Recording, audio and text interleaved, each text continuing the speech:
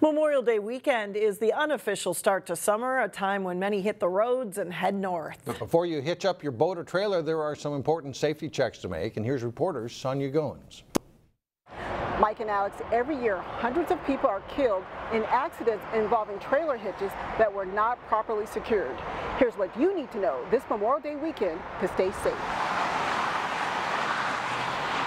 36 million people will hit the roads this holiday weekend.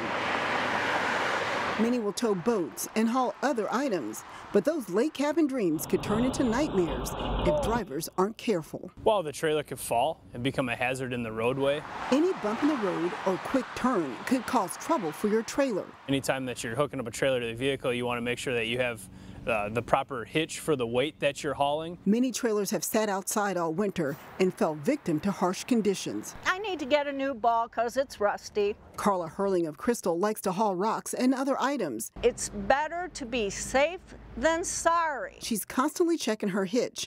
Her biggest complaint is other motorists driving too close to trailers. Back off. Give them plenty of room. Broadway Rental in Brooklyn Park is expected to have lots of trailer rentals this weekend. I'm sure all of our trucks will be gone, most of our trailers, it'll be very packed. Before trailers leave the lot, experts make sure customers know the do's and don'ts of hooking up a trailer. These are the standard hitches, just with the lockdown top.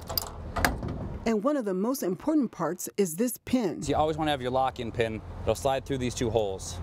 And then that way, you're nice and secure, and the trailer's not coming off your ball. Safety chains are also very important should something happen to your trailer hookup. You want to put them crossed. That way, if it were to ever happen that your trailer falls off your vehicle, you have this cradle down here. Experts say taking a little time to do things correctly will not only protect property, but also save lives. Safety first. Sonia Goins, CCX News.